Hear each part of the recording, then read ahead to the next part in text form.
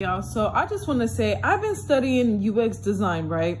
And in UX design, we put together surveys and whatnot. So we have to look at things that might be biased within the survey or anything like that, right? So there was a voting thing that took place some years back with two presidents, and majority of the people that did the survey were Republican or something like that. And then they didn't total in the poor people and all that. They only had rich people fill out the survey, which meant like in the end, the president ended up losing by how many ever, like 10% or whatever.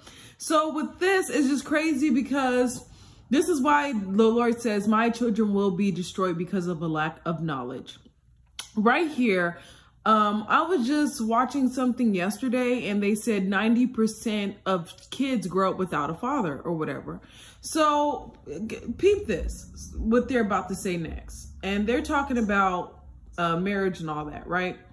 But he's going to give us some stats that if I did not see what I saw the other day, I'd have been confused on why 90% of people don't have fathers. Getting that attention. Do you know, this is a factual stat, that there are more single men without kids than there are single women without kids? Pause. Okay. So 90% of men do not raise their children, but there are more single men without kids.